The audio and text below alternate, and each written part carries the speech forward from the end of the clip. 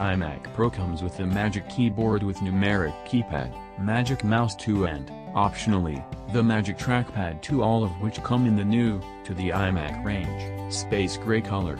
Apart from the new color, these peripherals should be pretty familiar. We're glad to get the Magic Keyboard version with a numeric keypad, as that's definitely a convenient addition for quickly writing up sums. While we would describe the typing experience on the keyboard as magic, despite its thin keys and shallow travel, it is comfortable enough to type on. However, if you're planning on doing a lot of writing, then you may find a more tactile keyboard is more comfortable. In our view, the Magic Mouse 2 is much more successful. While the design hasn't changed, apart from the color, since its debut in 2015, many would argue that if it has not broken, don't fix it.